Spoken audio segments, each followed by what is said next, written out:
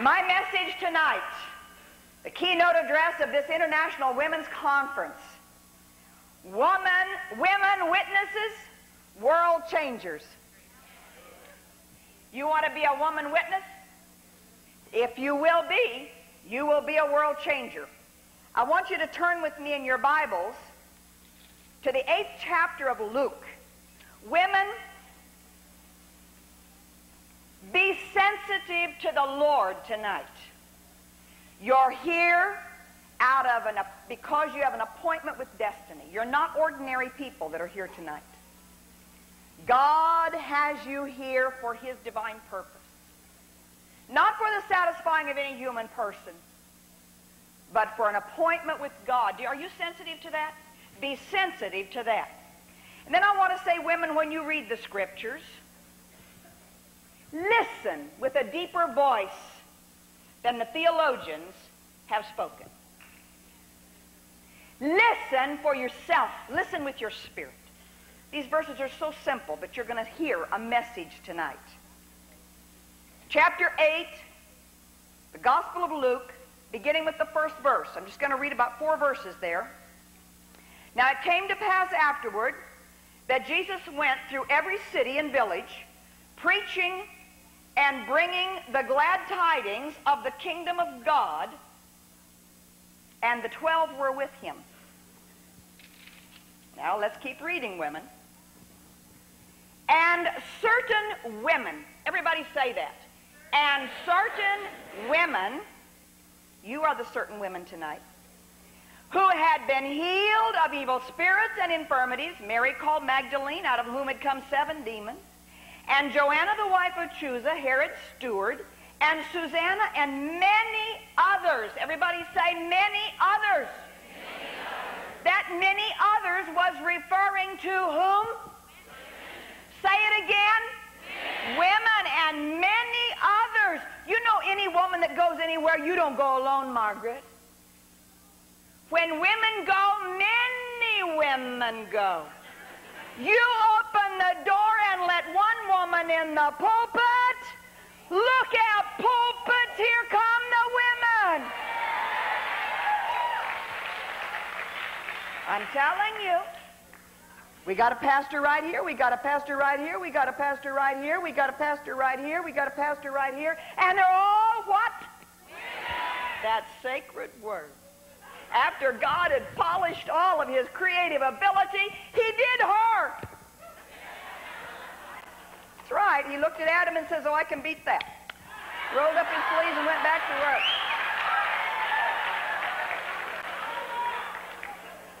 Joanna, the wife of Chuza, Herod's steward, and Susanna, and many others who provided for him from what? Their substance. Hey, listen. Before I go on to my next verses, I got to stop and talk about these women. Because these women were not lowly fishermen. Come on. The women were not lowly fishermen. The women were women of importance, of leadership, and of wealth and knowledge. Come on, ladies. He had to choose lowly fishermen because all the hierarchy were too proud. But the women, he could go for those of importance, like you. Okay, here's Mary of Magdala. Probably a woman of wealth, according to many commentators. She was a wealthy woman. Do you women have anything against wealth? Well, I've been poor. I don't recommend it. Number 2, Joanna, wife of the steward or the treasurer of Herod Antipas, tetrarch of Galilee, a woman of the higher social caste. Come on. Not so lowly. Number 3, Susanna. We only know her name, but probably, according to commentators, she was a woman of means. I want you women to shift gears. Don't think poor. Think prosperous. Don't think gimme. Think give you. Contributing. Having money. Having the power that you need to make a difference in all the things we need to make a difference in. Number 4, Mary, the Lord's own mother. Was she a woman of destiny? Was she a lowly fisherman? She comes from a very high family. Number 5, Mary, the wife of Cleophas, described also as the mother of James and Joseph, James the apostle and his younger brother. Salome, wife of Zebedee, mother of James and John, a sister of Jesus' mother, and many others. Now turn with me over to the 20th chapter of John. I'm going to give you enough tonight to really saturate you. And now we go into the message. Women witnesses, world changers. Beginning with the 11th verse. Mary stood outside the tomb weeping, and as she wept, she stooped down and looked into the tomb. And she saw 2 angels in white sitting, one at the head and the other at the feet, where the body of Jesus had lain. Then they said to her, Woman, why are you weeping? She said, Because they have taken away my Lord, and I do not know where they have laid him. Now when she had said this, she turned around and saw Jesus standing there, and did not know that it was Jesus. Jesus said to her, Woman, why are you weeping? Whom are you seeking? She, supposing him to be the gardener, said to him, Sir, if you have carried him away, tell me where you have laid him, and I will take him away. Jesus said to her, What? Mary. You know he knows your name. I'm not going to divert because I got a heavy message. I'm going to force myself to these scriptures. Mary. She turned and said to him, Rabboni, which is to say, teacher. Jesus said to her, Do not cling. Get rid of that word touch. What theologians tell you about that word is wrong. Don't cling to me. No, it's not wrong for her to touch you. Don't cling. Don't hang on to me. Don't cling to me, for I have not yet ascended to my Father. But go to my brethren and say to them, I am ascending to my Father and your Father, and to my God and your God. Mary Magdalene came and told the disciples that she had seen the Lord, and that he had spoken these things to her. Everybody say, Praise God. Praise God. Now, fasten your seat belts. There are many questions raised by these scriptures. Some of those are the most significant, some of these are the most significant moments in the history of the Christian church. And a woman is at the center. Why? Was this an important time? Was this an important incident?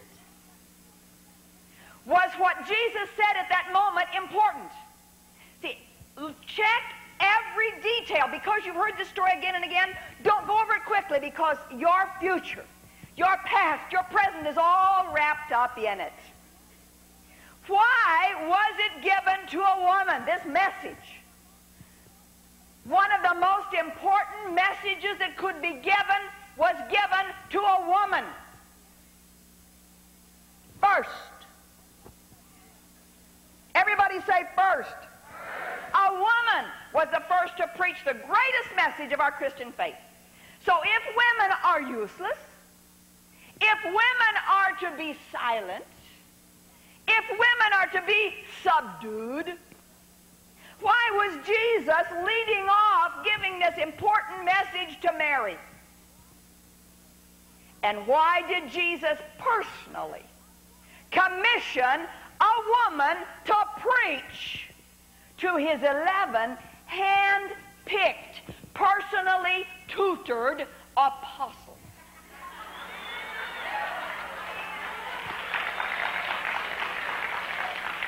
Men, Jews, apostles.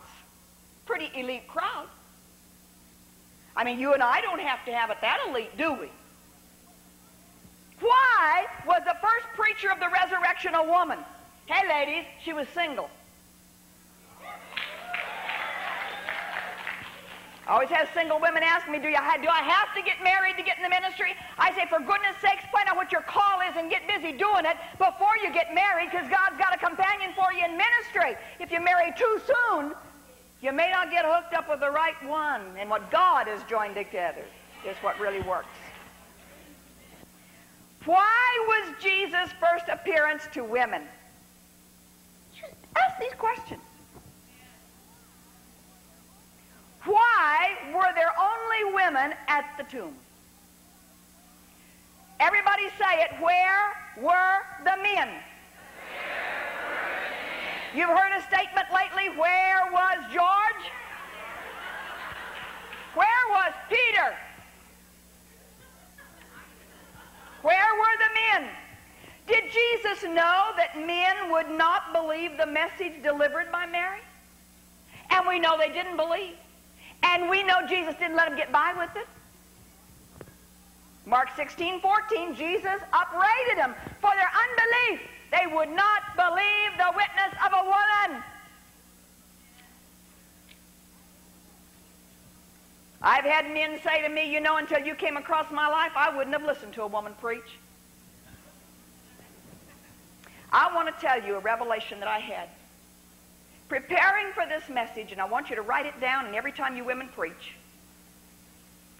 mention this. The three cardinal facts of our Christian faith, of Christianity, were all three first witnessed by women. Number one, the Immaculate Conception of Christ. And when this happened to Mary, in the first chapter of Luke, what was the first thing she did? She ran to Elizabeth's house, and that's what I call networking. Women's International Network. Mary ran to Elizabeth, held it in her heart. She didn't run to Papa and she didn't run to Joseph. Not until it was too late. 6 months. And Elizabeth witnessed to it, and the babe leaped in her womb, and she received the Holy Ghost. 2 witnesses according to the Jewish law. Everything be established in the mouth of 2 witnesses. Here was Mary, here was Elizabeth, and now our whole faith hangs on the Immaculate Conception of Jesus Christ, virgin birth, and it was a woman that testified to it, and the men believe it and preach it. Women, let us believe it and preach it.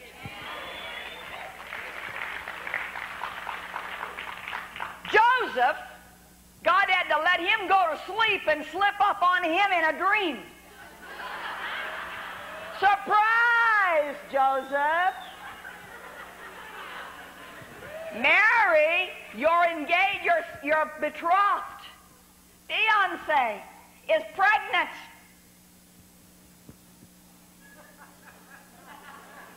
Come on, you guys.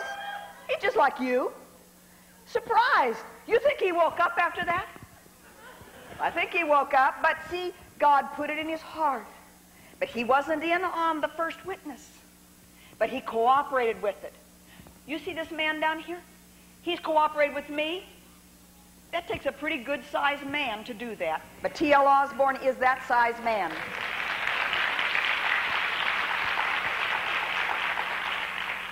Mary ran to Elizabeth, and Elizabeth was another carrier of a special child, and she was the confirming witness. Now, number 2. So number 1 was the Immaculate Conception. That even to this day, we only have the witness of women. No man could prove that that really happened. Number 2, the crucifixion and all of the events at the cross was only witnessed by women. 4 of the 7 sayings on the cross were only heard by the women. John heard 3 of them, but after Jesus said, "Woman, behold your son, son, behold your mother," John took Mary home. But who was still around the cross? The women were there, so the women never left. And I can document this with theologians and commentaries, that all 7 of the sayings were heard by the women. Only 3 were heard by John, and the other men, where were they? Say it again. Where were the men? It's okay. You can say it right out loud.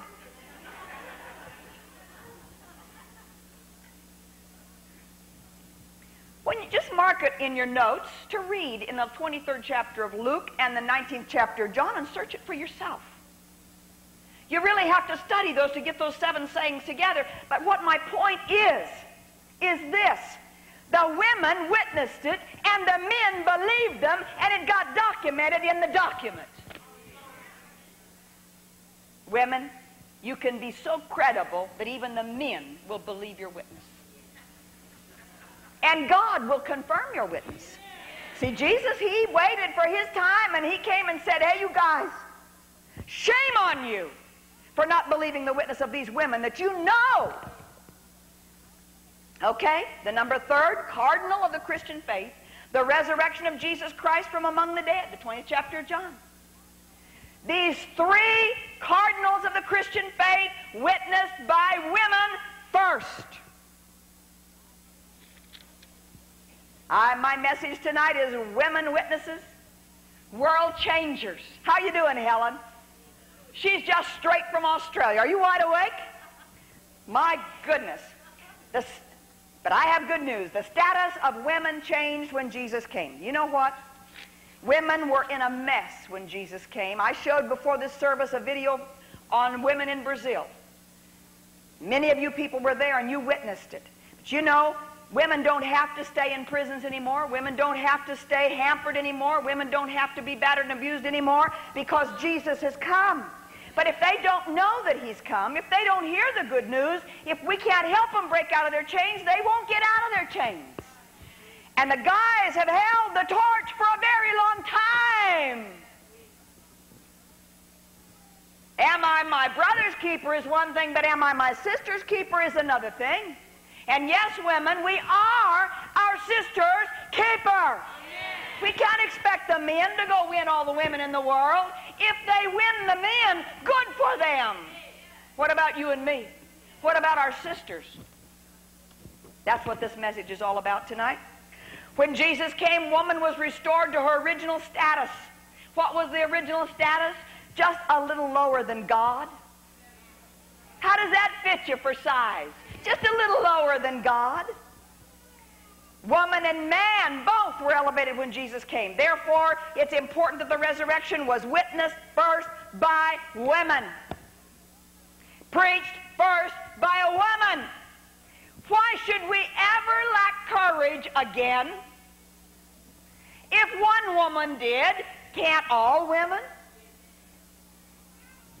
Thank you. That's very enthusiastic. I can tell you're all just going to go straight out of here and preach the gospel. I want to quickly cover 4 facts about Mary Magdalene. That's what I was preaching when I got sidetracked on those 3 cardinals. You try to keep up with me now on these 8 facts about Mary Magdalene, because we're going to apply them to your life and to my life. She had 7 demons. Fact number 1. That means completely possessed. Totally. Full of devils. She was not a prostitute. She was not an immoral woman. She was a wealthy woman, and according to Bible commentaries like John Haley, Dr. John Haley, she had times of insanity. Totally possessed of demons. It don't matter how restricted, how bound, how confused, how out of touch. Jesus is here tonight to set you free and to deliver you. I know you're not possessed of demons, but if you're not fully functioning in the body of Christ, you need deliverance. Demons do terrible things to people. They torment people. See, there's probably women right here in this conference tonight that live from one tranquilizer to the next. One shot to the next. See, I've learned that this is in nice people.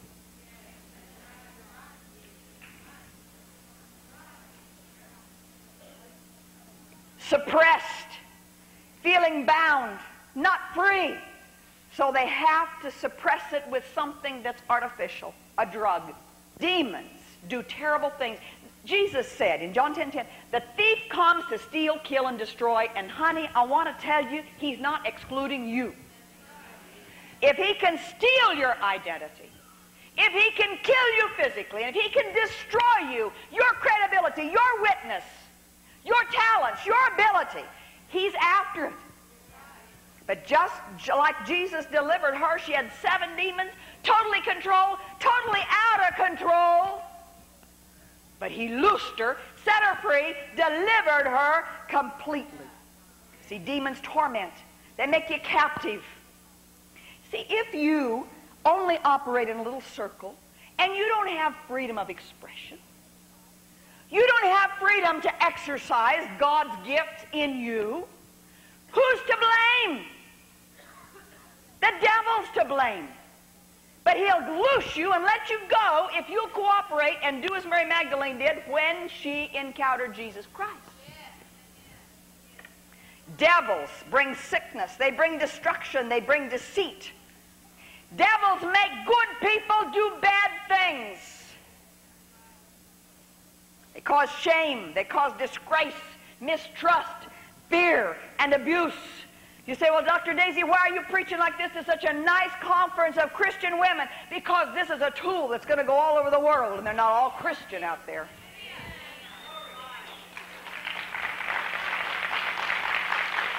I was preaching in Uganda. While I was preaching, I kept hearing something off in the crowd. How many of you believe in devils? Whether you believe in them or not, they're around. But how many of you believe that God's power through Jesus Christ is stronger than all the devils in hell? And I was preaching and I kept hearing this strange noise out in the crowd. Sounded like a dog barking. And I couldn't imagine a crowd so densely packed and this sound of a dog coming from the midst of the multitude. It was a woman possessed of devils. A young woman. But you know, when I prayed that night, the devils came out of her, and Betty Andiru was totally delivered in a moment of devils. Now, I didn't know anything about it. You see, the power of God is in His Word, and as you preach, it happens. Devils don't stay around where they hear this. They don't like it. She was delivered, and I saw a woman come up, and she was kind of disheveled and had dust and dead grass in her hair, but she had the most radiant smile. Her eyes were sparkling, and those beautiful white teeth like only Africans can show. Smiling with her hands raised and tears running down her cheeks. Her story was, during the Ugandan Revolution, soldiers captured her as a young woman, as a teenager, and took her off to the soldiers' camp, and they raped her and they abused her, and they kept her tied up, and they just used her at will, and she was trapped. There was nothing she could do about it. And she was so angry on the inside that she lost her mind. She went totally bonkers. You and I know it's the devil. That moment when she came under the influence of the gospel, she was delivered. And when she came up, she said, you know what happened to me? I began to love everybody around me. And she said this was a new experience. I hadn't felt it for all these years. And love, I looked at everybody and I loved them. I liked them. It was wonderful. And she said, I knew that everything was gone. And so what had happened, she was wonderfully delivered, wonderfully healed, and she came up and I said, now, what are you going to do now? She said, well, I'm going to go back to my village. And I'm going to go show what's happened to me, because you see, they kept her tied up. She was just like a dog. She stayed on all fours. She barked. She was just a demon-possessed woman, totally possessed. Well, she went back to her village, and LaDonna and I were privileged to go back to Uganda some months later. I had a rally, rallying people who had been miraculously healed, just one big rally, and Betty was there. And she came and she said, oh, I said, Betty, how are you? Oh, she said, I'm wonderful. She said, I have to tell you the rest of my story. So I went back to my village, and she said, you know, I was engaged when those soldiers took me. And I knew that my fiancé had married somebody else. But she said, you know, he hadn't. He was waiting for me. That isn't done in African culture, especially after somebody has been so used and abused like this. That's non-touchable, spoiled merchandise. Right, Margaret? There he was waiting for her. She gave her witness, and her entire village accepted Jesus Christ.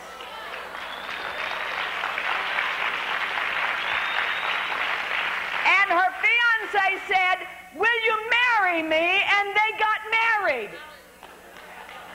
He's a medical doctor, and he said, now, Betty, I don't want you to work. I don't even want you to stay at home all the time.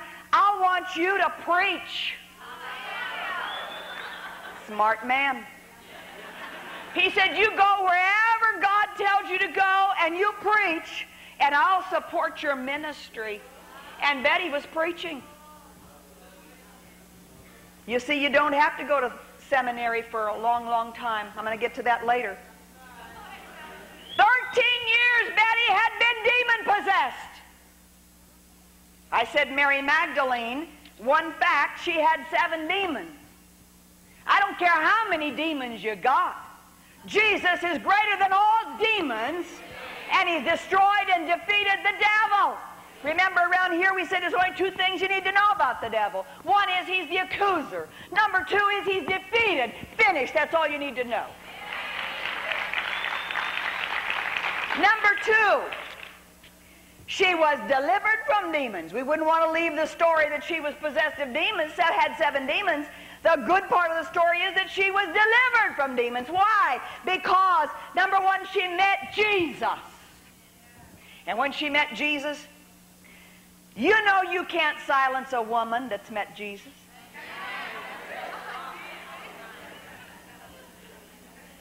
That's right. If you're willing to sit in your corner and just nod and agree with everything that's said, check up. You might need to have another encounter with your Jesus. You can't shut up. Now, it's true you don't have to talk in church. You don't have to scream out and take the place of the preacher. But there's a world out there, and that's where the need is. That's where the hearts are. She met Jesus. Her turmoil was turned to peace, her hatred to forgiveness, her fear to confidence, her sickness to health, her shame to honor. Just like Betty Andiru. There was a woman in Uganda another night, Maria Teresa, dying, laying over on a couch, on a bed, on the ground, just a mat. Totally paralyzed, couldn't walk at all. Her brother had put her in a taxi, and they'd gotten her there and laid her out there at the side, and she had given up. She was dying. She wasn't living anymore. She was in such intense pain she could hardly stand it, laying out there on the ground. I'm trying to paint a picture, women, of what women are like all over the world. They're out there, they're hurting, they're in need, and you and I have a responsibility to do something about it. Something. Well, she was laying out there, and I was preaching, woman, be free. And I just made that statement, and she thought that lightning struck her, and she heard a clap of thunder, and lightning struck her. But she stood up to her feet. She didn't know she was standing up to her feet. When that happened to her, she went blind. She stood up, and she put her hands out like this, and she was trying to get up to the platform because she couldn't see. And the preachers and the ushers said, no, she's a crazy woman. Don't pay any attention to her, because I was being interrupted in my message, and I was going to let her come. And they said, no, she's just a crazy woman. But the Lord said to TL, she's not just a crazy woman. Go get her. So he obeyed the Lord. him in all of his dignity and his great big African attire walks off that platform and goes down through the crowd and finds her and leads her. She was saying, Dr. Daisy, Dr. Daisy, Dr. Daisy, and he didn't know what was wrong, but he figured if she is saying that, he needed to hook us up. And he felt like something really marvelous had happened. She came up, and as I touched her, I said, I'm Dr. Daisy, and she put her arms around me, just about squeezed me to death. She put her arms around me, I squeezed her, and her eyes came open like that, and then she looked and realized, hey, I'm healed, I don't have no pain, I'm walking, and she took off. Today, Maria Teresa is a preacher full-time. You see, when you have an encounter with Jesus Christ, you do something about it. Jesus touches your life. He takes your abilities. He takes the good in you, just like he did Mary. He took the good that was in her. He took what was useful. He took what was successful and used it for his glory. That's what he wants to do with your life. You're loaded with ability. You're loaded with talent. Let's go on a world scale. Put you up against the world. You're loaded. You've got so much to give, so much to offer. Don't start offering by going to China. Start offering by going to your community, your neighbors, your condominium, your neighbors, your family. Start where you are and grow yourself to China or wherever it is you want to go. But if you can't prove it where you are, for God's sake, don't try to prove it on some other nation. Well, you could be a lot more enthusiastic than that.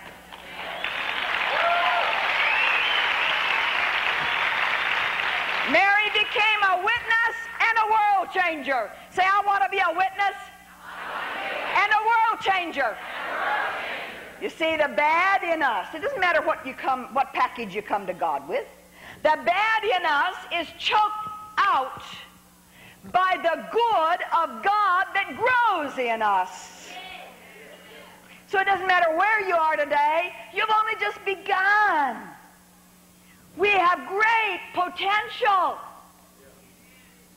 Women witnesses, world changers. Listen to what John Haley says about Mary Magdalene. He says, and he's a Bible scholar, Mary Magdalene was the leading woman of Jesus' group, one at the head of Jesus' work. She went ahead of him and the other disciples and made preparations. TL, you know anything about a woman going ahead making preparations? You remember when Jesus sent them off to get the donkey? He sent two of his disciples. Come on, you remember? Yeah. Who did you always picture that was? Come on, name them. Who were they? Peter and John. Everybody thinks it's Peter and John. Now, can you imagine those two bishops going to get a donkey? You know good and well it was two women that went and got that donkey.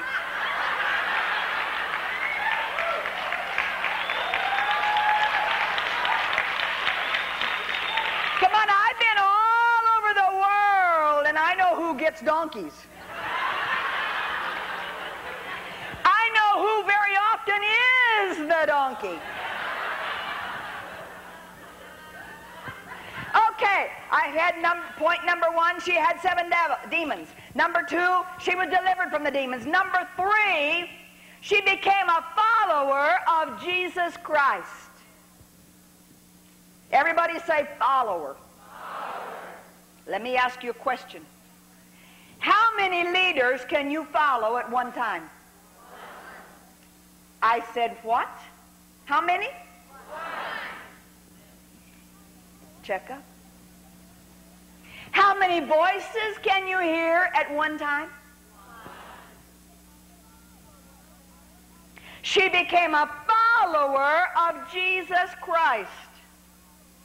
When you become a follower of Jesus Christ, that requires your full concentration, your on-purpose cultivation, your diligence.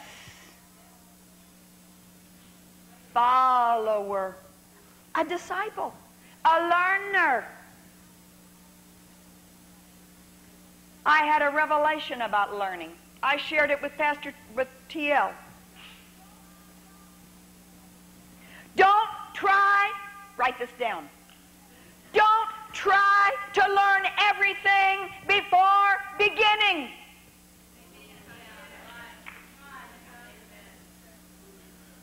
This is a revelation to me. And it makes life so much easier. Being what you are, teaching what you know, and continuing to study makes such good sense, and that's what God said to TL and Daisy when he brought us back to Tulsa. Don't try to learn it all. Witness is such an easy command to obey. Witness is all Jesus said for us to do. Now, all the learning that you can get, the better. Keep learning. But not instead of doing. And I say this to women because many times women feel that they're not capable, not qualified, can't preach in the pulpit. They feel so inadequate when they hear all of these eloquent men who have been exercised in their skills for centuries and have exercised their little boys since they could quote a scripture and taught the little girls how to be beautiful. Witness is such an easy command to obey. What does it mean? Witness only means I saw something, I heard something, I experienced something. Now, how many degrees do you need for that? I saw something. What did you see? I heard something. What did you hear? I experienced something. What did you experience? That's what Jesus said. Just go tell that. When John's disciples came to Jesus, and John inquired, John wanted to know, are you the Messiah? You the one we look for, or should we wait for another? And Jesus told him, go tell John what you've seen and what you've heard. Isn't that easy? Tell what you know. But do what Mary did, stay a follower of Jesus Christ. Number 4, she became a partner with Jesus.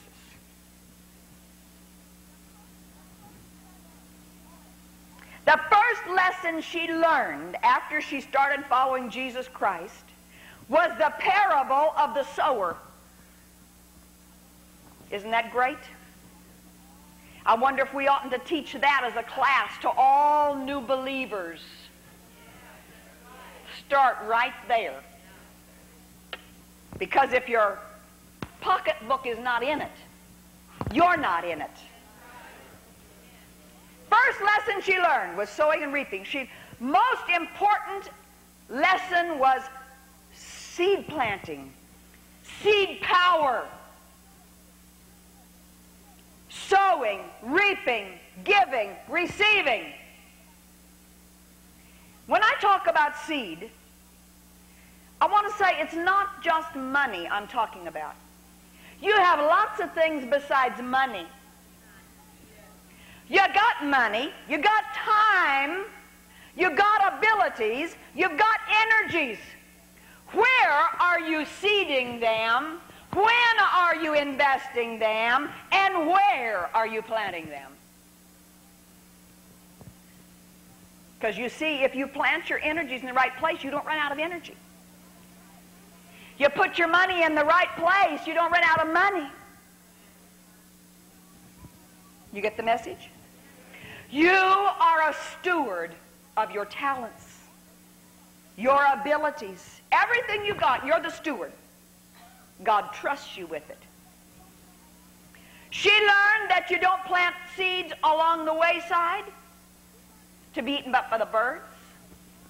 She learned you don't put it where it's dry. It needs moisture. She learned you don't plant it among the thorns. They'll choke it out. She learned you put it in good ground so it'll bear 100-fold. Women, where your treasure is, there will your heart be also. Wherever you put your energies, why don't you turn some of your energies out to other women? Reach other women. in addition to everything else you're doing, and pretty soon that'll become your focus. And when that becomes your focus, believe me, you can change the world by changing the women. We may call the men the traditionalists, but it's the women who teaches it to the children. She shared and helped support Jesus' ministry. Isn't that interesting? Now here was God in the flesh, and he didn't even have a golden funnel coming down from heaven to supply all of his needs. No, it was women who had been healed, who had been delivered. They were following him, and they were paying his bills. And you know what? Look back over the hundreds of years of the church. Who has paid the church's bills all of these years? They certainly have. She shared and helped support Jesus' ministry. Yeah, I love this about Jesus. He didn't use magic. He didn't reach up in the sky and pull down all the things that he could have. He used the channels that he knew we were going to need to use. You see, he taught by example as well as by parable. So he taught giving and receiving, sowing and reaping, and it's a cardinal principle of our Christian faith. Women, don't be chinchy with God. Be generous with God, but sow your seed intelligently. If you've got a guy up there telling you to sit down and shut up and submit and go home and be beaten, don't plant your seed there.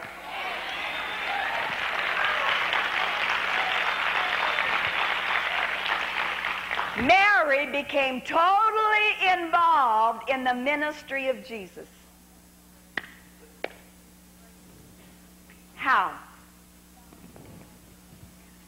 By being involved with people.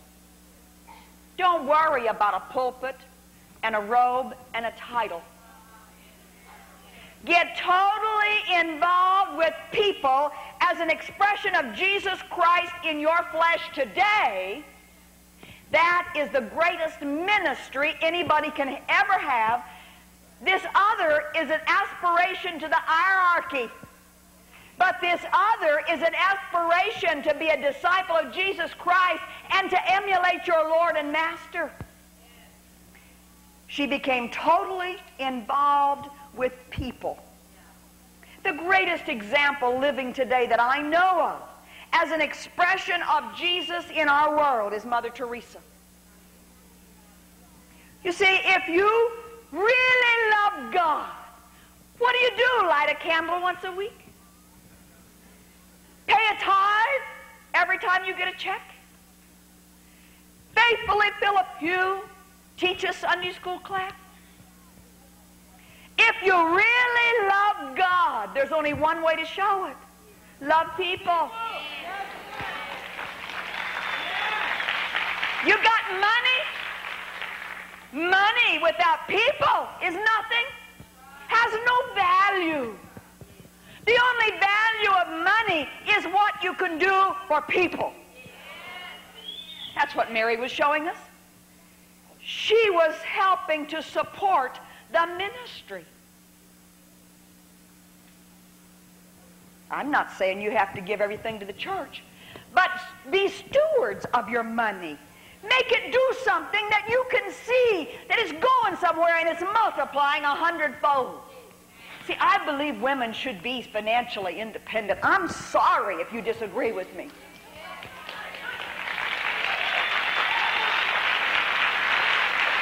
See, my mama had 11 kids, little 4-foot 10-inch woman. 11 kids, no conveniences. Scrubbed the clothes on a rub board. Boiled the water on a stove in the dead of summer. Listen. Cooked on a wood stove in the dead of summer in a little house with no air conditioning. She worked from daylight to after dark just in order to make our clothes and cook our food. Sure, all the kids were working too.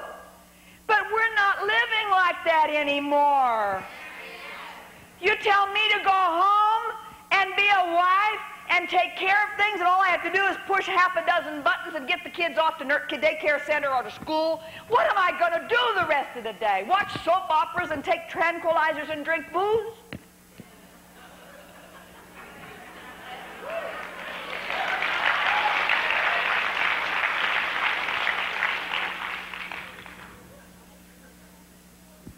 I believe women should cultivate their skills. Women are no longer illiterate. You can read. You can read the most difficult books. And if you can't read Hebrew and Greek, you can study them.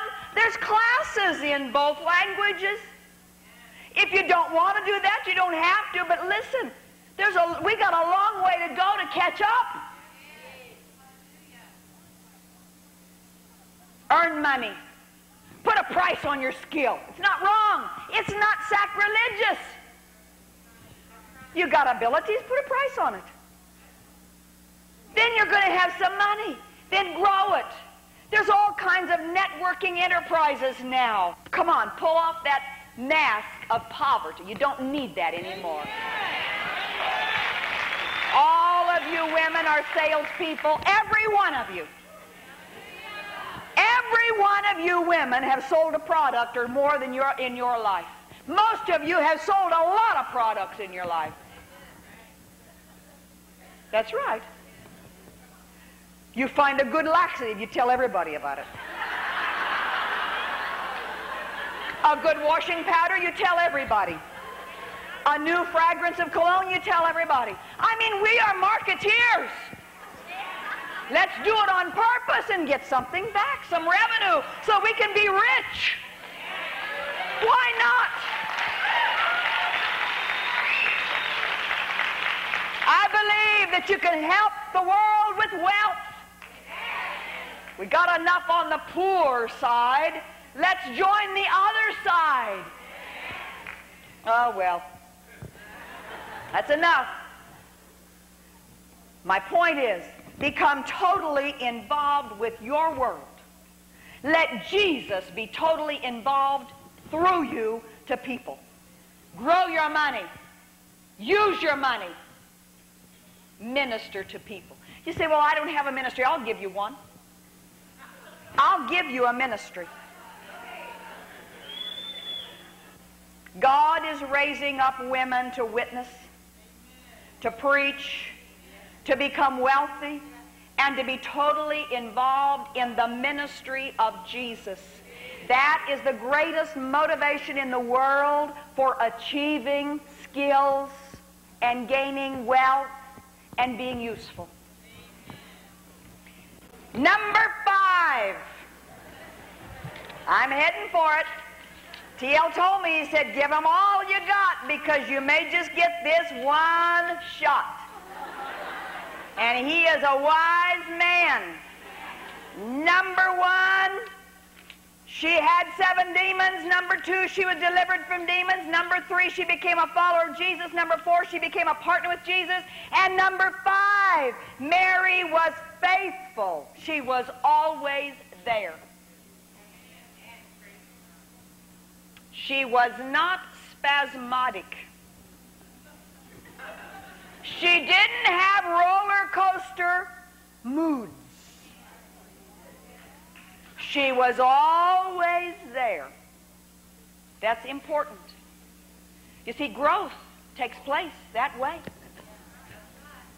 This other, it uproots the taproot all the time. Disrupts life, disrupts productivity, disrupts the fruit. It takes the consistency of your life to really grow and make a difference. She left Magdala to follow Jesus. If you leave someplace, be sure that's what your objective is to follow Jesus, not to split from Joe. Besides, don't split from Joe. Work with him. Love him. Minister to him. That doesn't mean crawl under his boot. You know the difference. She stayed by Jesus to the end, or was it to a new beginning? You know, when you walk with Jesus, you got new beginnings just right along. She was there at the trial. She was in Pilate's hall. She was at Calvary. Are you hearing me, women? She was there when there were accusations.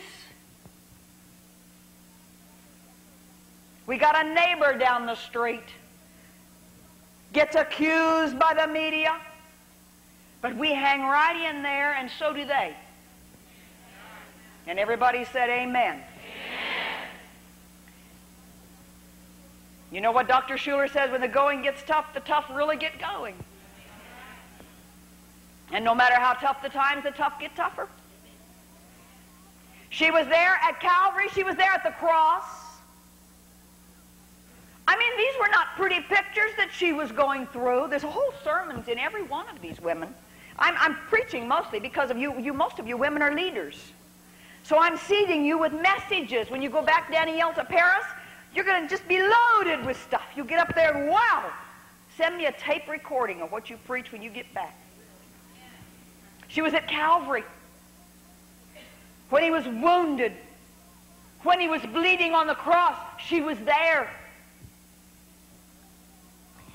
When he was taken down from the cross, she was there to help prepare his body for burial. Every one of these stages, if I had time tonight, is a message with a contemporary application to our lives, the stages that we go through in following Jesus. There's nothing new about it. But there's one thing. We know what it's like at the end. We come through victorious. We come through stronger than ever, tried like gold and refined. And then she was there at the tomb. Say it. Where were the men? She was at the tomb. And she was at the ascension. I think that's pretty consistent. She was faithful, always there. Stayed with him. Hey, don't be a fair weather Christian. When everything is just hunky-dory, great, I've got the joy, joy, joy, joy down in my heart. Praise God. No, let's keep the joy, joy, joy, joy. Let's be the generators of the joy, joy, joy. Mary stayed, and I'm going to give you 8 things real fast. Number 1, Mary stayed when others gave up. They were ashamed. They were disappointed. They felt they had been misled. Number 2, when Mary went to the tomb, even after the angel told her he's not here, Helen, what did she do? She just looked for herself. I mean, she had seen these guys and she had heard these guys. She wasn't going to listen to nobody else. She's going to look for herself. She looked in the tomb, didn't take the word of others, resisted the doubts of others, refused to be part of the questions of the others. And number 3, she prayed. We've had women here praying 24 hours a day. Preparation for this conference, Irene Baker from New Guinea has got 500 women in New Guinea praying 24 hours a day for this conference. Number 4, she listened. You see, when you pray, you don't do all the talking. You do enough talking, but then you do enough listening. You got to get your prayer, your verbalization exercised, but you also got to get your hearing exercised. So you know the voice when you hear it. So you don't have any confusion. She listened. And number 5, she heard her own name. You're not going to hear Daisy. You're going to hear your name. You're going to hear Cecilia. You're going to hear Lindsay. You're going to hear Cheryl. You're going to hear Margaret. You're going to hear your name. And he's not going to call you Mrs. So-and-so.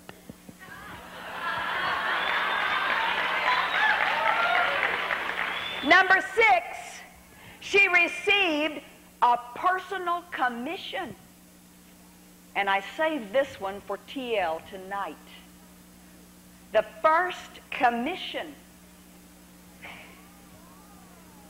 Before the Great Commission. You know why they call it the Great Commission? Because the men were in on that conversation.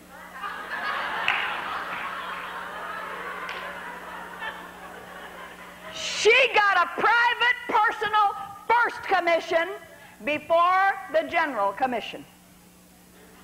And number 7, she believed. When she saw Jesus, saw that he was risen, she had no more questions. Women, let's move on till we come to the relationship with Jesus Christ where we don't have any more questions. Yes, hunger, thirst, searching, learning, experiencing, yes. Questioning, never Jesus. Never. And number 8, she acted on what she heard. She ran with the message. Didn't add to it, didn't take away from it, didn't even select anybody, went straight, as her orders were given, straight to the people she's called to and gave it to them. Oh, there's so many sermons in these points. And the basis for Mary's faith, why she was able to do that, is found over here in Luke chapter 18. Come on, it'll wake you up to turn over there. Luke chapter 18, verses 31 to 33. Now, the King James says, I'm reading the New King James, that he took the 12 aside and said to them. Now, I'm not sure if he did that or not. Come on, how irreverent can you be? I don't know if he took the 12 and had a private conversation. But I can guarantee you this by what Mary did. She was listening. The Bible says, then he took the 12 aside and said to them, Behold, we're going up to Jerusalem, and all things that are written by the prophets concerning the Son of Man will be accomplished. For he will be delivered to the Gentiles, and will be mocked and insulted and spit upon, and they will scourge him and put him to death, and the third day he will rise again. And that was the basis for Mary's faith. The Word of God is the only basis for faith in God.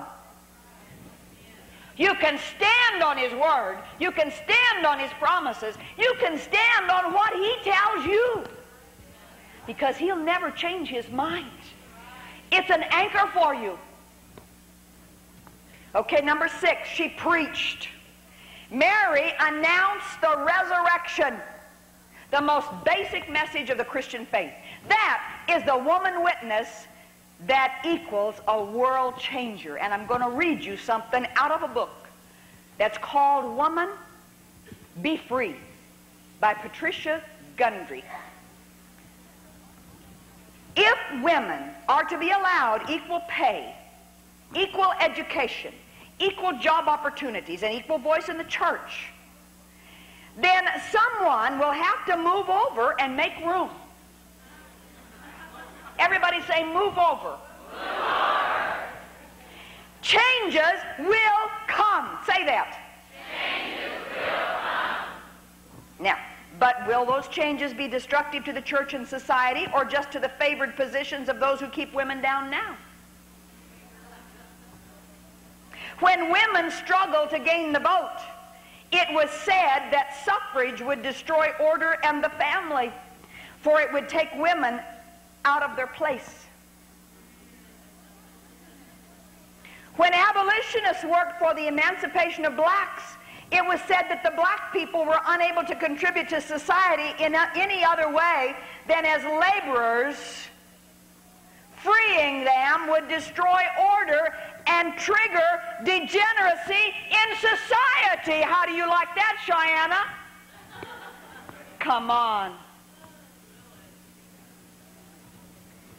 Instead of the predicted results, we have all reaped benefits from the abilities of blacks and women whose contributions would have been lost to us if they had been left to die in southern plantation cotton fields or bounded by kitchens and parlors. Is there an American who has not benefited from the work of George Washington Carver, or a baby born whose parents would erase the work of Dr. Virginia Apgar, whose Apgar score is widely used to evaluate a baby's overall condition within 60 seconds of birth, making it possible to predict and often aid the baby's chances for survival?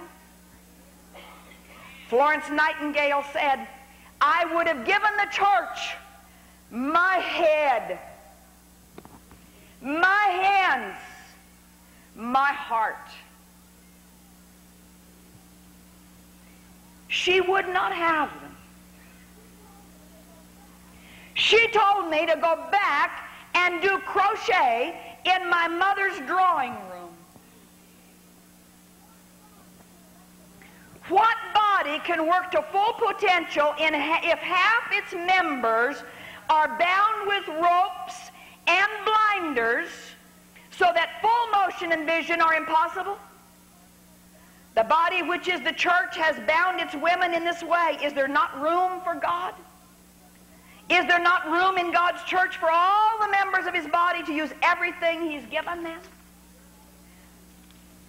Where are the Florence Nightingales?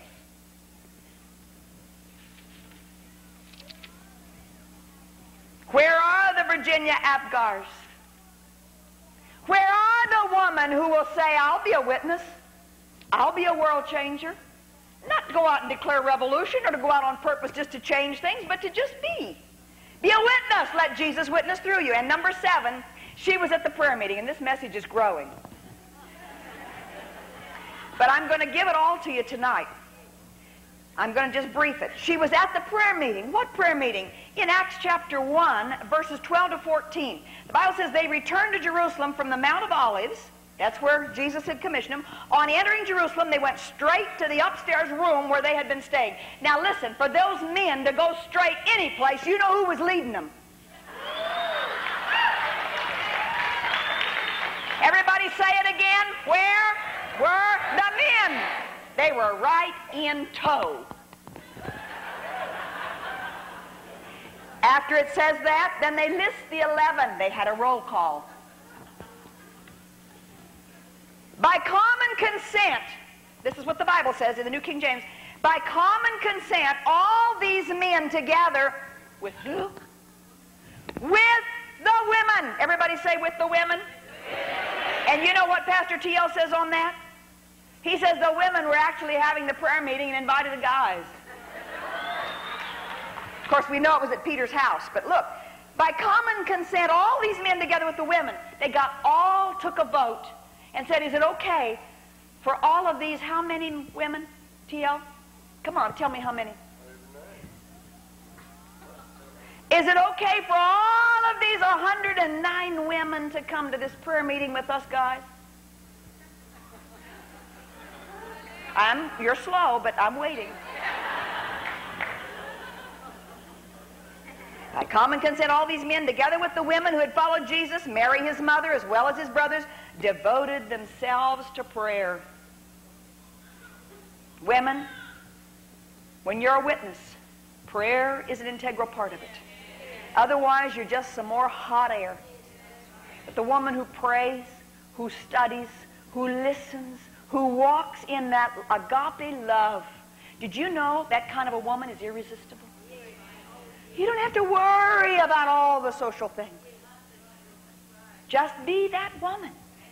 But work at being that woman.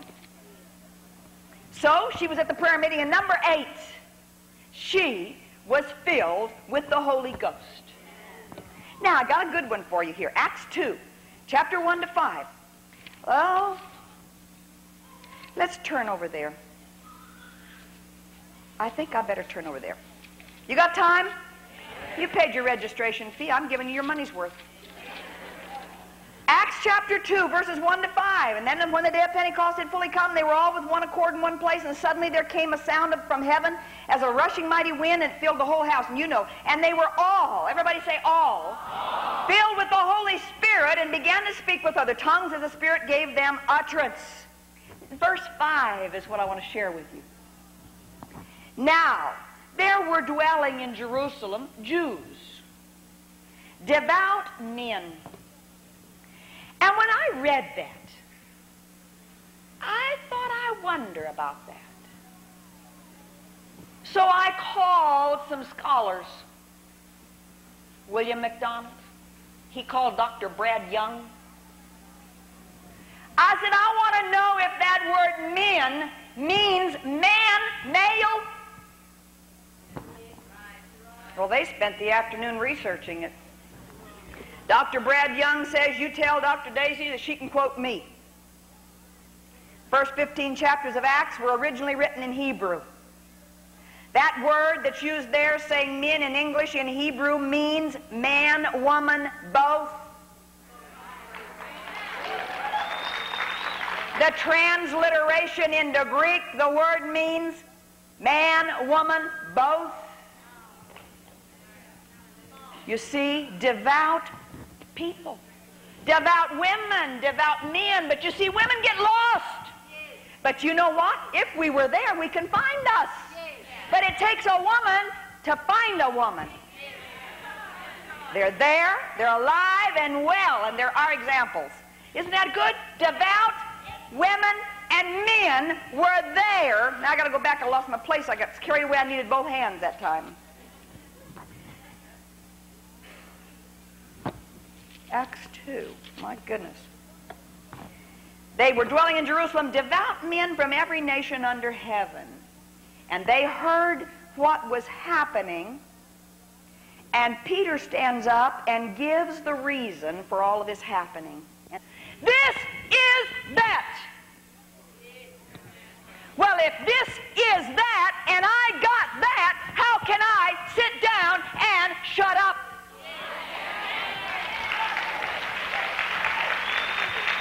Women witnesses are world changers when they have been touched by Jesus and filled with the Holy Spirit, and your witness will make a difference. It will change your world and the world. Jesus brought a new day, a new birth, a new life, new hope, new purpose. No longer were we slaves or bound or held back or limited. We're redeemed. We're restored. We're empowered. The new church is born. Women witnesses have changed the world. Women, let's not let down the foremothers while keeping the faith of our fathers.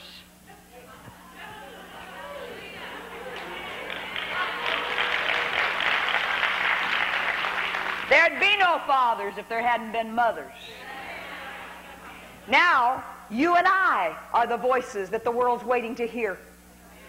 You and I don't make up a silent majority. God help us. You got a voice, speak up. You got an opinion, state it. You got a yearning, a desire, do it. I'm not talking in the worldly sense. I'm talking about in the godly sense. When God puts something in your heart and tells you to do it, do it. Don't go ask the theologians if it's okay. Oh, you noticed I'm a woman. Are you sure it's all right? Don't ask them. You know, pretty soon they'll just accept you like they are, and they'll say of you like they say of me, I'm just a rare exception. I'm not a rare exception. I'm just normal. I'm what every woman should be.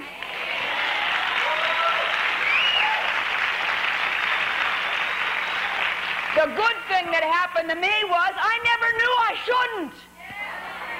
Thank God. He picked me up as a 17-year-old, put me in the arms of an 18-year-old, and spun us to the world. And I came back as a grandmother. It's true. We have a voice. We have a choice. Choose who you will serve. Choose who you will follow.